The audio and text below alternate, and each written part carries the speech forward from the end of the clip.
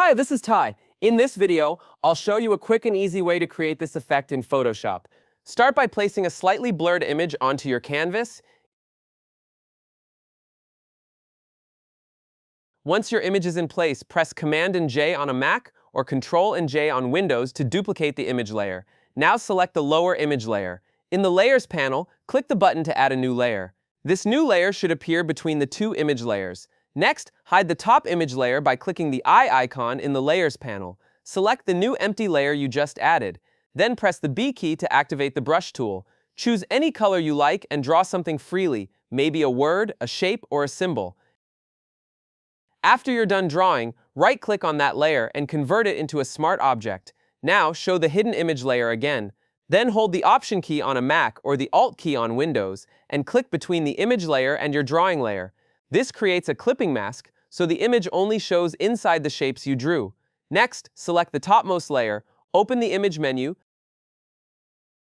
then choose Adjustments and select Curves. Use the curve graph to slightly darken the image and create a more moody tone. A gentle S-shaped curve usually works well.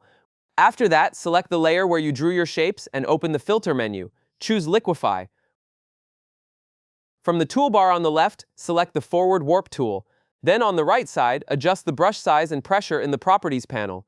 Use this tool to stretch and distort your drawing to look like it's melting or dripping, as if drawn on foggy glass.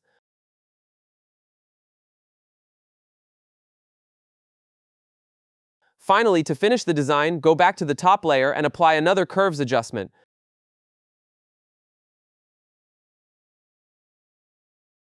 Use it to fine-tune the overall brightness and contrast for a polished final look. And with that, design is complete. How was it? Pretty easy, right? Subscribe for more creative tutorials. You'll find me on Instagram and TikTok, and my posters are available for purchase too. All the links are in the description. Thanks for watching. See you next week.